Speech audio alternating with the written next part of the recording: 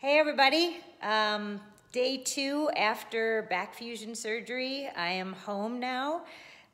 Getting home was a little bit painful, getting into the car and driving home with a friend of mine who took me, but very happy to be home now. Most of the pain is really getting in and out of bed and sitting and standing from the couch and then being in bed and rolling over to different positions. But slept okay last night. I had a bout of the chills that kind of felt like muscle spasm chills, but that lasted for about 4 hours. So that could have been the anesthesia just wearing off, but that's something to consider.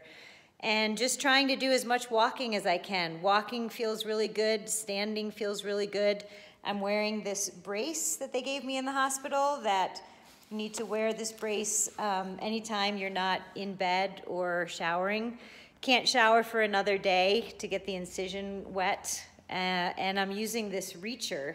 So it's this really cool device that when you drop something on the floor, you just reach down and pick it up with the little reacher. So obviously no bending, lifting, or twisting. At this point, I don't even want to. It's pretty painful. So still taking the opioids, but I feel pretty good. I think everything's on target. So that is day 2 for you. I'll send you another message tomorrow.